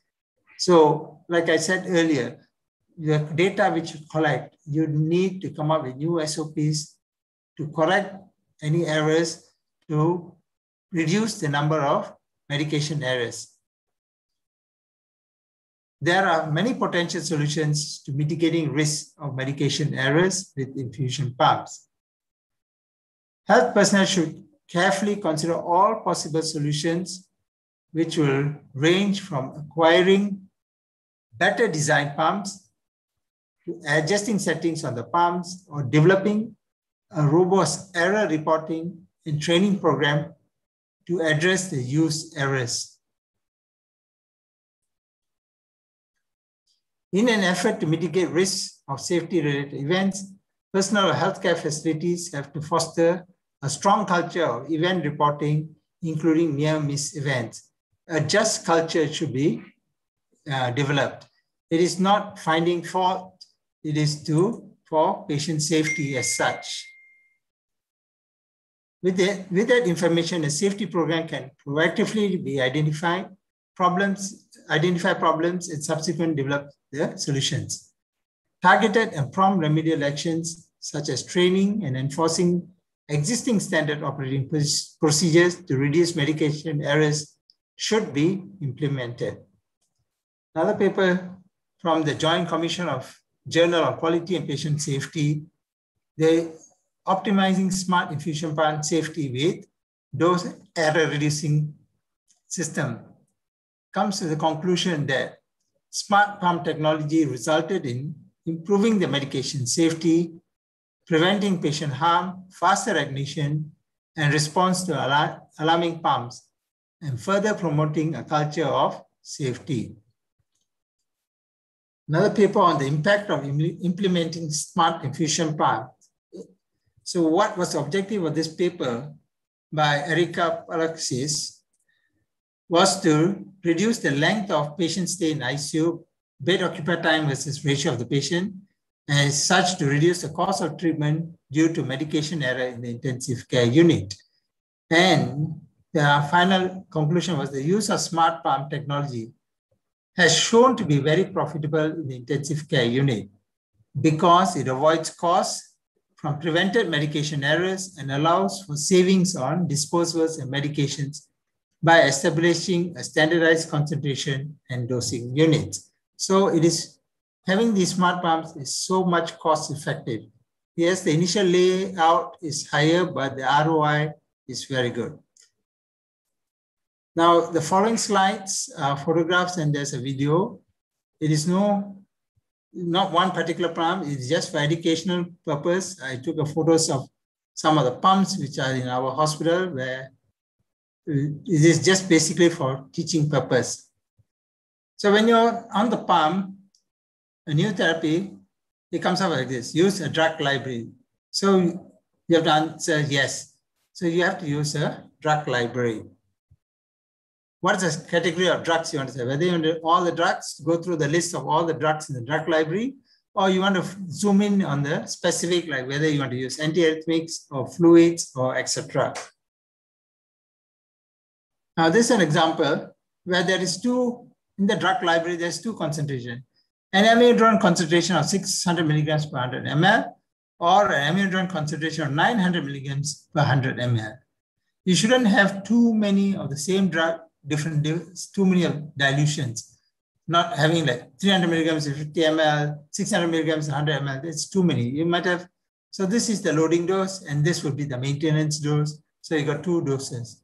So the user must know about what's in the drug library, what are the concentrations, and what the concentrations are meant for. So this is what I say is the user must be credentialed and privileged to use these pumps. The short video here.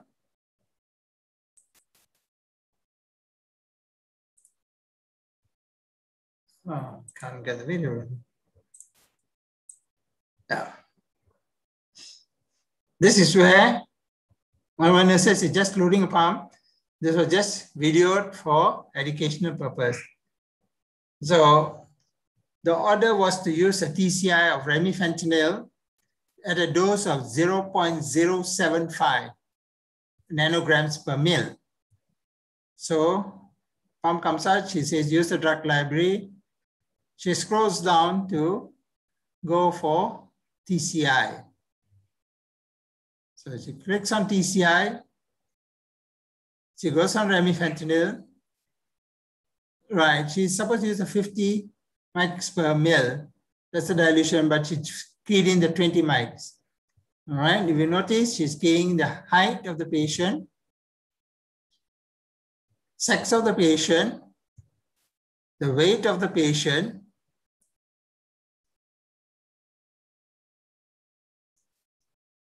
the age, next year, age of the patient. So you see, it's actually an adult patient she's keying in for, but she has got the concentration wrong.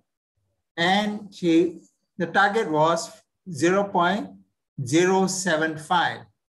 Now, some pumps have only got a 2-digit decimal point. Some have got 3. So she cannot go to 0.7075. So she thinks, oh, it's a mistake. So it should be 0.75. So she keys in as 0.75. So this is, the dosage is more than what was prescribed. It's 10 times more, and this can cause harm to the patient. So although the drug library is there, but the programmer keyed in the wrong dilution as well as the dosage. So you have to be careful on this. The same thing we tried with another syringe. Now the same dosage, everything, but basically here, instead of 0.075, she keyed in as 7.5. So again, there is another error.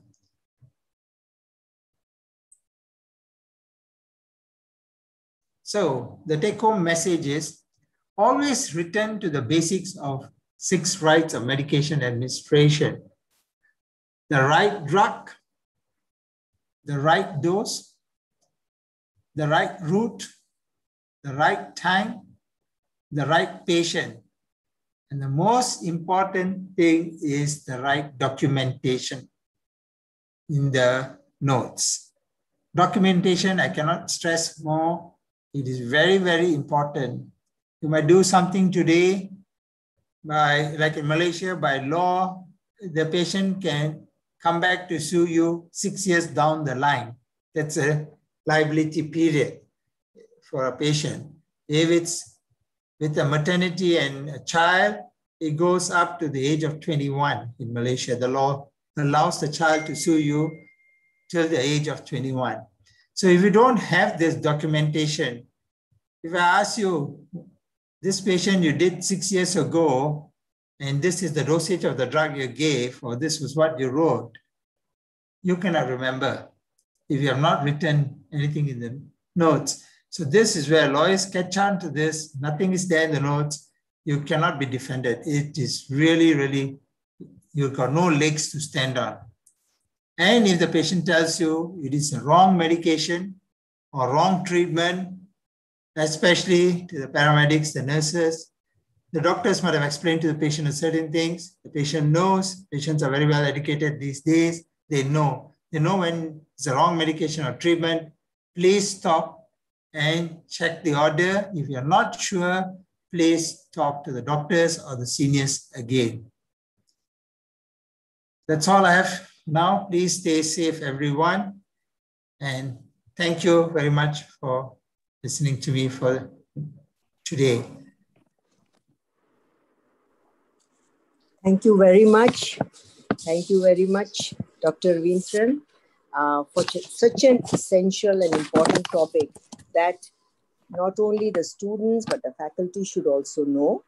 Although many hospitals are not fortunate enough to have smart pumps, however, it has to they should know about it, because they might be going to tertiary hospitals or abroad where these smart pumps are being used. Thank you so much. And we'll now take the questions and the queries from the audience. Dr. Sir, would you like to start on it, Dr. Ji? Yeah, one of the questions which has come was, if not colored syringes, at least colored needles can be used. I think this was directed towards the first speaker, Dr. Murli Chakravarti, but since he's not there, we can actually take this question. Thing is, most of the needles are anyway color-coded as per the gauge of the needles. So having color-coded needle for high-risk medication may not be a solution, because in India and with different makes of the needle manufacturers, we do have needles which are hypodermic needles connected to the syringes, and they have their color coding as per their gauge and not as per the drug safety. Having color coded syringes could be a good thing to have. I feel that would be the answer. If there is something else to be told on this, ma'am, you feel you could also elaborate on this? Do we need any comments from the speakers for this? Yeah, there was a question that why not have colored coded needles? Yeah, that's right. I agree. You know, whatever you may do, colored coded needles or color coded, but it is basically, as we told as Dr. Murli said, the protocol should be set in the hospital. Whatever you decide for your hospital, for your department, it should be practiced. And there should be nobody who is, not following the orders. This is what I feel. And of course, we have so many things. We had several companies giving us the color-coded labels. So you may do anything, the labels or the needles or the syringes, but whatever you do, you have to have the same protocol and everybody has to follow it. Is that right, Abhijit? Yes, true. One more, I don't think it's a question. It just tells that simulation training is the best way to teach, learn and improve communication in general and crisis communication in particular. Would you like to say something on this, Dr. Varghese? Because I think the mega codes of ACLS, can be better done also through simulation labs, which we have.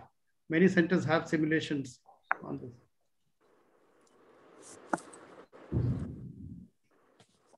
Can you just unmute yourself?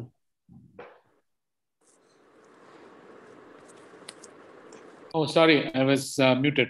Yeah, I was telling that even my talk was based on the ACLS protocol, but it can be extrapolated to everywhere. So simulation labs definitely help in smoothing out the hitches and all in the communication and the algorithm workup and all those. So simulation labs and mock drills are an essential part of communication management and even the algorithm management. Actually, I agree with Dr. Varghese. You can do a lot of simulations in the lab. You can do it teaching in the classroom, everything. The mock drills really help. It really helps to show what everybody needs to do when there is like a code blue. When they come down to the ED or something with a code blue, what every person needs to do. And with today's COVID-19, again, there's a lot of restrictions. How many personnel should be there? How many personnel should be only exposed to the COVID patient? So all this, you need drills, and you need to do a lot of drills, keep doing it over and over. In fact, the other day, what I did was I did a drill for a COVID-19 drill patient. We did one in the daytime. And then I went back to the hospital at 12:30 in the morning, and we did another drill in a different part of the hospital, in the cafeteria of the hospital. We did the drill, and we could see there, although everybody knows what to do, but when it came to the live show, people forget, hey, I'm supposed to do this, this is what needs to be done. So I think we need to do a lot of drills so that everybody, all the staff knows what to expect, what to do when they come in for these code blues. So communication is very, very important. Then there is another, I don't know, it's a comment. it's written that comment in telephone orders of 2 nurses must listen to doctor's orders. I think it's about the telephonic order, like verbal orders. Yes. When a doctor gives a verbal over the phone on, say, a high alert medication, should it again be followed by 2 nurses? I think it's the same thing, that whenever we are administering a drug, it should always, a high alert medication, I think it should be always checked by 2 nursing staff, or 1 nurse and a doctor who can be a junior doctor before administering the drug. Yeah, it's the same principle. I mean, especially in the intensive care, you know, a late night, the nurse might call the doctor at home, and the doctor will say, give, say, IV furosemide 20 mg, and 2 nurses have to listen to it. And the nurse has to repeat the order back to the doctor to make sure that she heard it correctly with the right dosage. And when the doctor comes into the hospital, that order needs to be documented in the notes. The doctor has to document it. So it's a legal documentation there. Yeah. Then what about color code labels by ASTM? There is American Society for Testing of Materials. They have separate color codings. I think each hospitals in India, and they have their own color coding, but then more or less, most of the high alert medications are coded as red. And that's what most of the national kind of guidelines do. But then ASTM standard, I'm not very sure. If any one of you have any idea on this color coding of ASTM, can always elaborate on this. We don't have, but what we do is the muscle relaxants have a red label on it and the opioids have a blue label on it. So both are dangerous medications, but at least you know that the one with the blue label, it's an opioid. I don't know what the ASTM stands. Yeah. Rajiv Kishan, he writes, in Australia, about 80% of the cases are done using Tiva, propofol, remifentanil using smart pump since 2004. Volatile anesthesia is used in the remaining 20% of the cases. India must prepare for this transformation. I think we are also using the same thing in most of the good centers and tertiary centers. Ma'am would like to take this question. Very true. Yeah, Abhijit, you're absolutely right. The tertiary care centers have started using this, although not the other hospitals. It will come into practice, of course, later on after maybe 10 years or so. However, we have to be very careful in this. While we are doing this, agreed, we will be using the smart pumps, etc.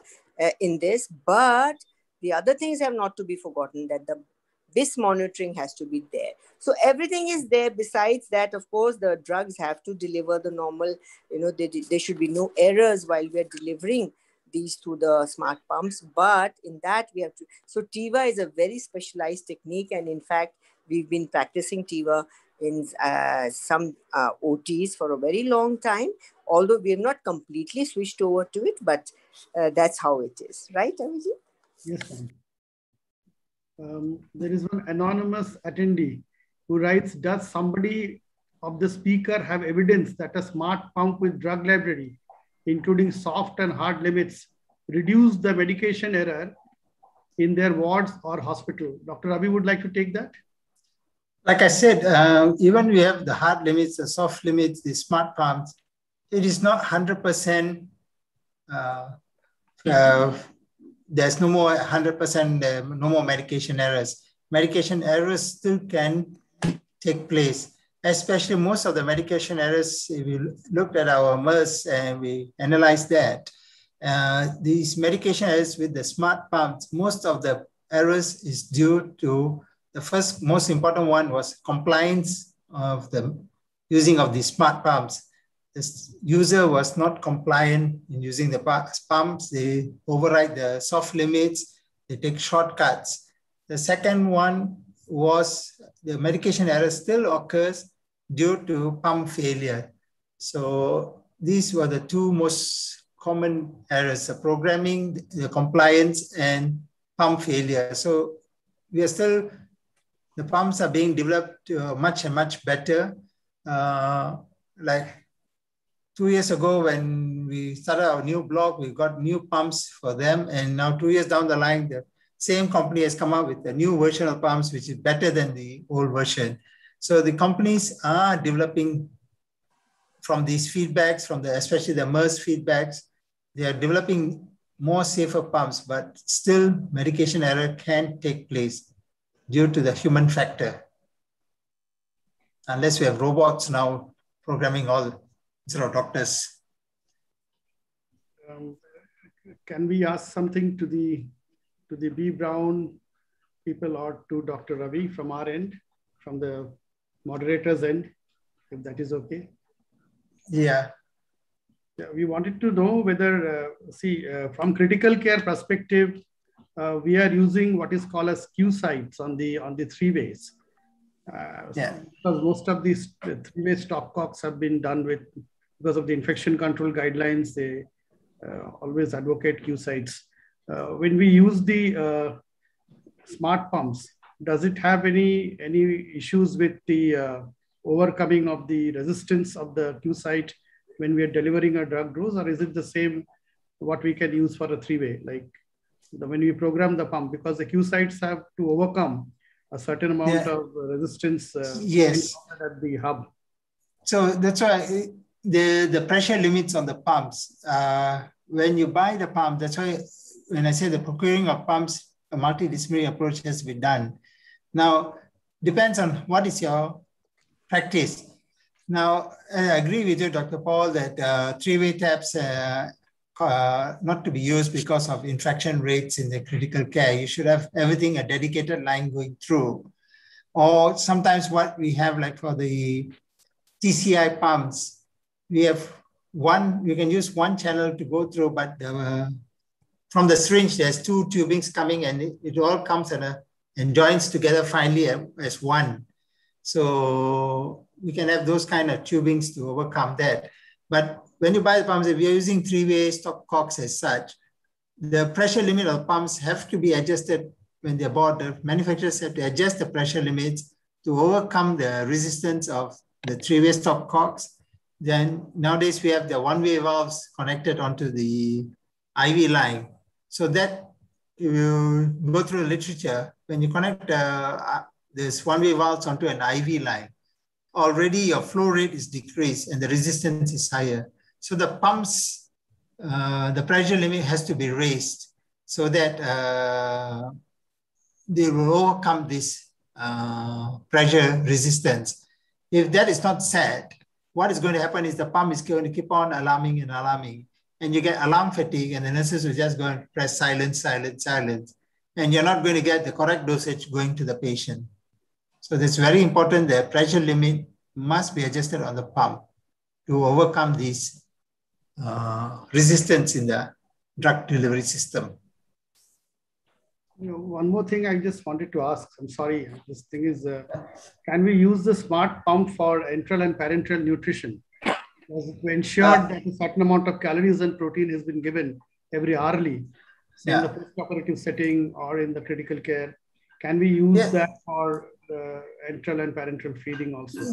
Yes, you can use the smart pumps, the infusion pump, where there is, you can, like a drug library, there is for nutrition, whether you're going to give parenteral nutrition or nasogastric nutrition, you can program the pump accordingly. The latest pumps have that feature available.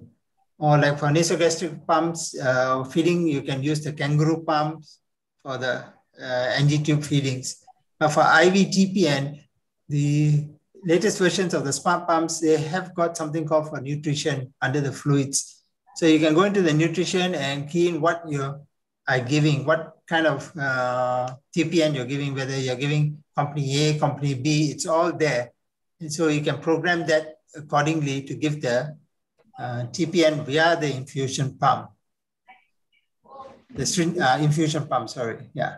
There is a question which says that global eyeballing rate before starting infusion helps. For example, a remifentanil rate is between 5 to 30 mils per hour. A rate like 100 mils per hour must warn us of error.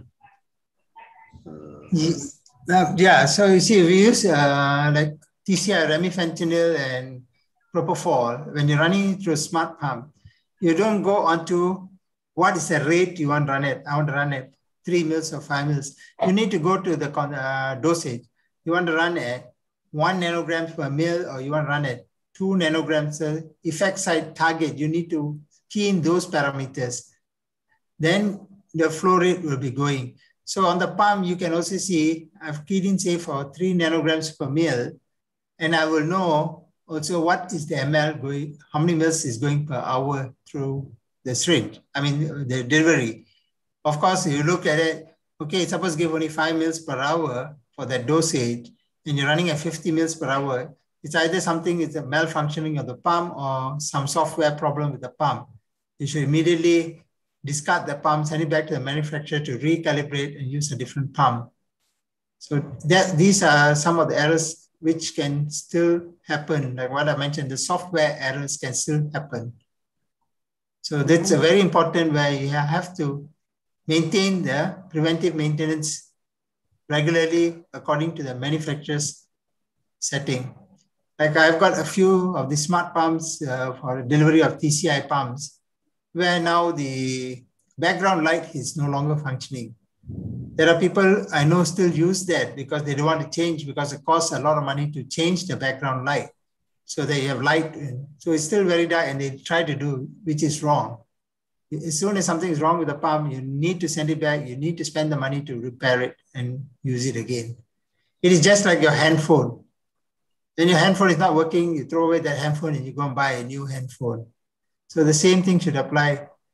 You can do it for yourself for having a new handphone, but for the hospital, you don't want to save a patient's health by applying the same principle. So it's very important. One more question to Dr. Ravi. What percentage of cases in Malaysia is being done under Tiva propofol and Tiva ramifentanil? In my hospital, the two hospitals together, almost 95% of the cases are done under, 95% of the general anesthesia cases are done under Tiva, TCI. 5% is still, even pediatrics, we're now doing it under Tiva, TCI. Nationwide, ever since we held the World Congress of Tiva in 2018, the rate of using Tiva has increased tremendously. So especially in the public hospitals, the limiting factor right now is the availability of pumps for every operating theater in the public hospitals. Private hospitals, most of our private hospitals has invested into these pumps to deliver Tiva to the patients because the outcome is so much better. One question, Ravindra. Yeah. Well, when you practice Tiva with remifentanil or with the propofol, do you put the patient on LMA or on endotracheal standard intubation techniques? We use both depending on the case. We use LMA or we can use endotracheal tube also. Like my dental cases, which I don't use relaxant at all. I take the patients deep with the Tiva with a bit high dose remifentanil, and I intubate the patients with the remifentanil on board. Once I've intubated, then I cut them down and I don't use relaxant. So the same thing we apply for, like we are doing a breast lump excision, then we would use a laryngeal mask and just go purely on Tiva. So in short, you may protect the airway with an LMA or with an endotracheal tube and then practice your Tiva. Yes. Yeah. But say a case with under spinal, we still use propofol in a Tiva mode, TCI mode, but in a very low dose just for sedation. Like how we use Tiva now for our upper scopes and lower scopes. With a small dose, low dose Tiva, we use propofol remi for our lower scopes, and upper scopes we just use with Tiva, TCI, low dose for the upper OGDS scopes. Good. Under subarachnoid block, what is the reason why you had to put on Tiva? You can easily get the work done with sedation with them. Yes, because the rules in Malaysia is changing, where the operator who's doing the procedure cannot give the sedation like what it used to be. The surgeon gives its own sedation and does the scopes. But now the regulation does not allow that, where the person giving the sedation must be trained in ACLS and must be of a certain standard to provide the sedation. So when they call in the anesthetist to do that, we find it much easier. We just straight away use a TCR propofol for the sedation. So patient wakes up so much clearer, they go off back home much, much earlier. So the bed occupancy rate becomes less. Is the same protocol followed anywhere else in the world? There's some of the other hospitals have started doing that. So it's actually a learning process. So you have to trial and error and you learn how to titrate accordingly to do the upper and lower scopes with this technique. You seem to have very tough laws. Yes, because on clinical practice. Yes, Dr. Radhakrishnan, there are some institutions, tertiary care centers in India as well, where the gastroenterologists desire propofol instead of sedation. So it's coming in India as well. Actually, ma'am, we actually do our scopies with fentanyl bolus and propofol sedation on infusion pump. Most of the spine surgeries where SSCP and MEP monitorings are being done. Absolutely. And morphine. There it's a must, But they were talking about the scopies. So they were talking about the scopies. So there also it's becoming popular. But spine surgery, definitely. Scopy, I agree. Personally speaking, scopy, I agree. But how far the service of anesthetist is dispensed in that particular situation? Dr. Radhakrishnan, this can only be done in the tertiary care hospitals. Very difficult otherwise. But I think what's happening is patient safety standards are worldwide. People are going more and more towards patient safety. At the end of the day is, if I'm going for an upper scope, I would definitely want somebody else to be giving the sedation. I don't want the surgeon doing the sedation as doing the scope and he doesn't know what's happening with the saturation and things. So, here also being done under sedation, whether who gives the sedation, that matters. Whereas Ravindran was telling, it is a qualified anesthesiologist who gives a sedation in most of the developed countries. Whereas we may have to wait for that particular change to come out. We may have to wait for some more years. It is, yes. I mean, here it is moving in that direction. Yes, it's going in that direction. It's moving in that direction. It's not a law as such, but what the law states is the person giving the sedation must be a qualified doctor and must have been trained in their advanced cardiac life support and must be also trained in giving mild to moderate sedation. If going into deep sedation, must be given by an anesthesiologist. Absolutely. So, that's a guideline. Even in our country, Dr. Radhakrishnan, I can vouch for that, at least in Delhi. I know the corporate hospitals and our hospital as well. The anesthesiologist has to be present at the time when these procedures are being done. Absolutely. Well, that's good. That's good for corporate hospital. What I say is that, it's a point to argue on this particular matter. The reason why I'm telling is that, I know. Well, when you have facilities and when your patients are able to afford, anesthetist presence is absolutely necessary. But most of the places, more than 60 to 70% of the places in India, where the upper or lower scopies are being done, it's been done under local sedation. Not local sedation, I should not use that word, local sedation. Well, sedation given by the particular performer. I mean, the scopist gives the sedation and does.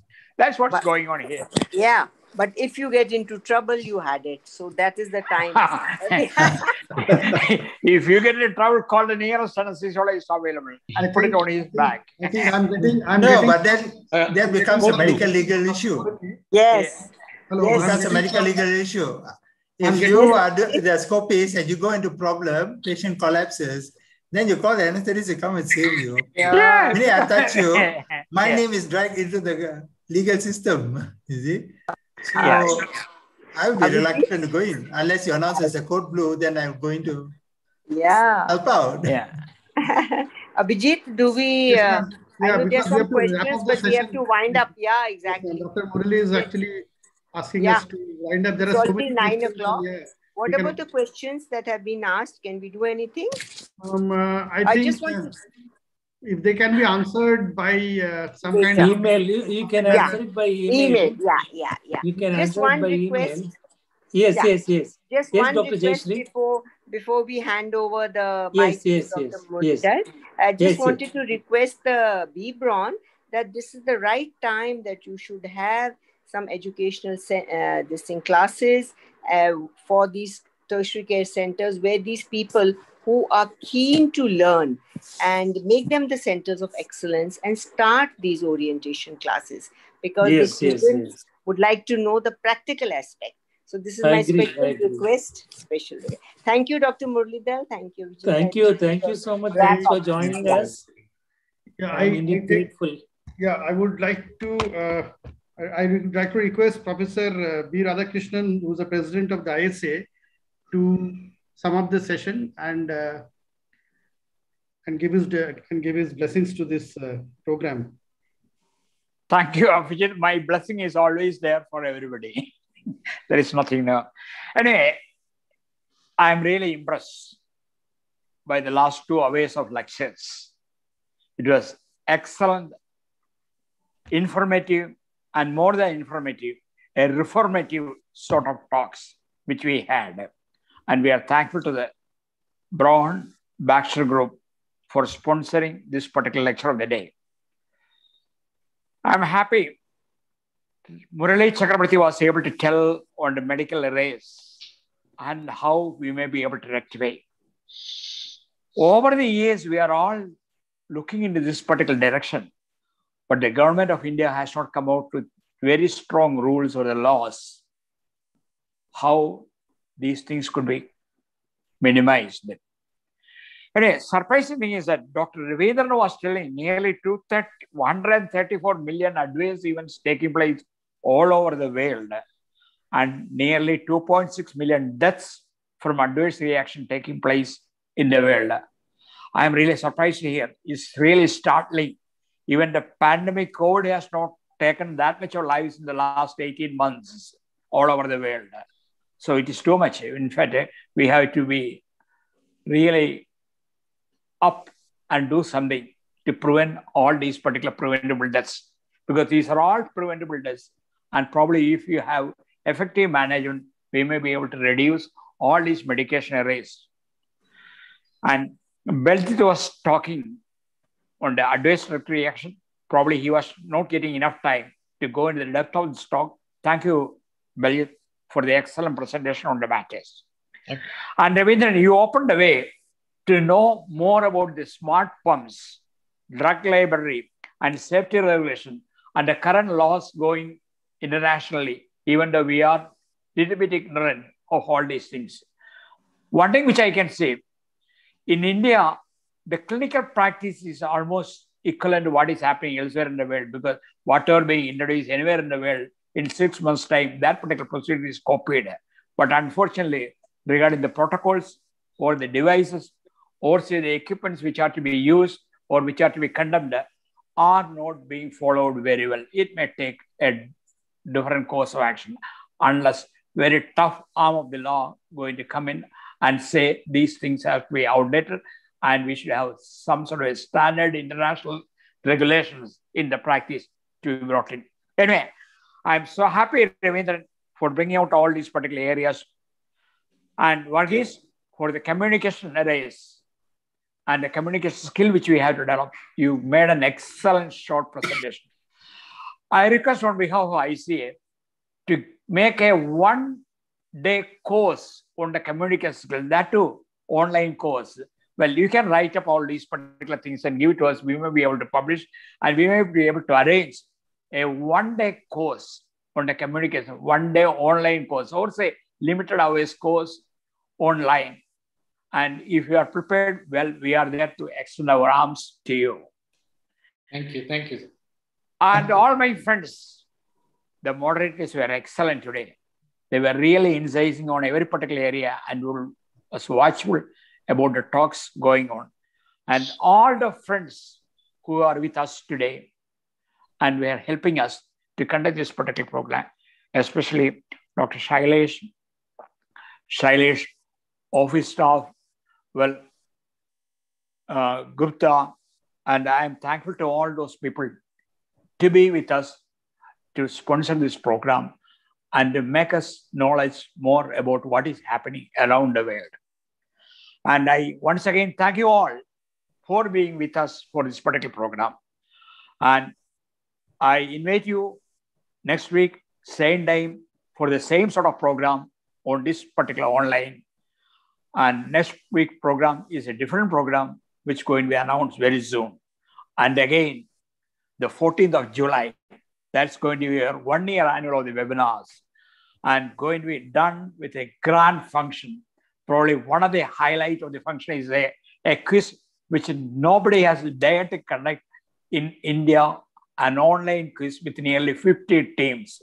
Well, our master presenter, Dr. Sanish, is preparing on this particular matter, and you will be witnessing that particular quiz. And once again, good night to you all, and thank you all very much, and see you all next time at this particular webinar. Thank you. Good night. Thank you. Good night. Thank you. Thank you, sir. good night. Bye. Thank you so Good night. much. Thank you. Thank you, sir. On Thank behalf you very of much. Luzon, Thank you very much. Thank you. Thank you. Thanks a Thanks, lot. Bibron. Thank you. Thanks, Thank you. Bibron. Bye-bye. Thanks a lot. thank you. On behalf Thanks, of Luzon and Prince. Aesculap Academy, I thank all of you for your kind time and cooperation.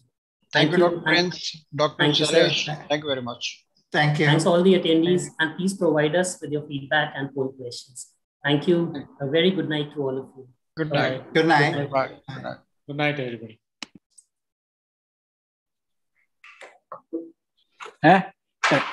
എത്ര പേരുണ്ടായിരുന്നു?